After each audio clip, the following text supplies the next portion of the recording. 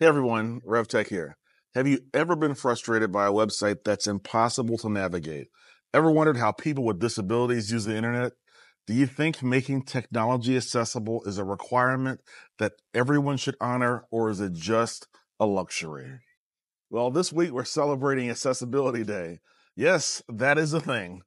And we're jumping into why accessibility in the technology space is not just important, but essential. Stick around to learn how we can make the digital world more of a resource and usable for everyone. So, what is accessibility? When you hear the word accessibility, you may be thinking of wheelchair ramps or braille on signs. But in our rapidly evolving digital world, accessibility has a much broader and a much deeper meaning. It's all about making websites, apps, and other digital tools usable by as many people as possible. Imagine you're at a concert or you're at a movie, but you're stuck behind a tall person and you can't see the screen or the stage.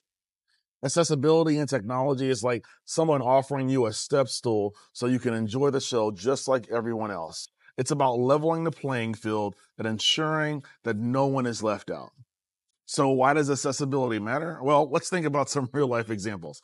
Have you ever tried to use a website that wasn't mobile friendly? It's frustrating, right? Now imagine that frustration multiplied over and over and over again for someone who has to rely on assistive technologies like a screen reader to access a website.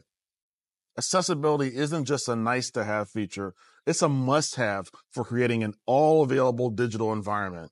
When we make our digital spaces accessible, we're ensuring that everyone has equal access to information, to services, and opportunities experienced in our sites and our apps. Alert, alert, alert. We're going to get technical for a moment here. Before you dive into building a website or an app for your NFC, that's a nonprofit faith-based organization or church, it's crucial to plan for accessibility. Think of it this way. Adding accessibility features later can be like trying to put sprinkles on melted ice cream. It's messy and it's not as effective. That's why planning ahead is so important. Tools like Wave, the web accessibility evaluation tool, and the AX framework, an integrated system for coders, can help you spot issues before they become major problems. These tools act like a spell checker for accessibility, helping you to catch errors and make necessary adjustments. But wait, there's more. Hang on to your seat, baby, because this one's a screamer. Creating accessible web pages is like cooking a meal.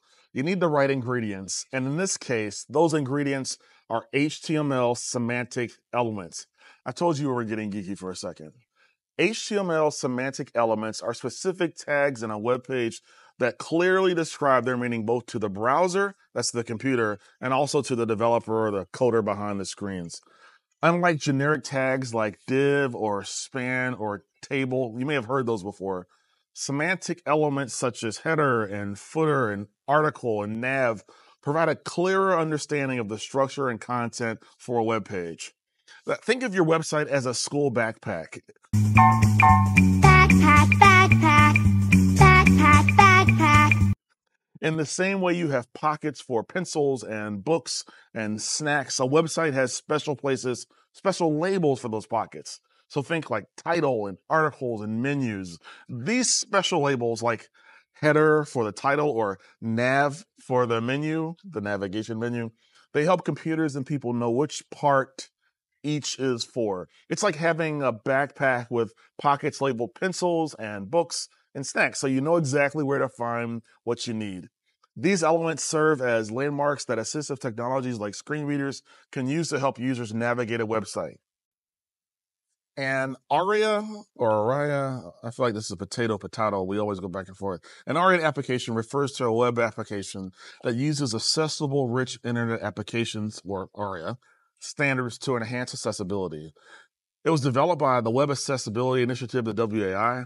Well, these ARIA attributes, they're a set of attributes that you can add to HTML elements on your page to make them more accessible to people with disabilities.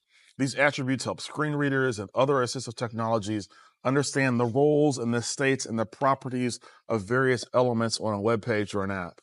For example, the ARIA can indicate that a button is pressed, or that a drop-down menu is expanded. In essence, an ARIA app is a web application built with focus on ensuring that users with disabilities can interact with it as seamlessly as those without. ARIA roles provide additional context, making it easier for everyone to navigate your site. It's like adding signs and signals in a building to help everyone, regardless of their abilities, understand how to move around and use the facilities effectively.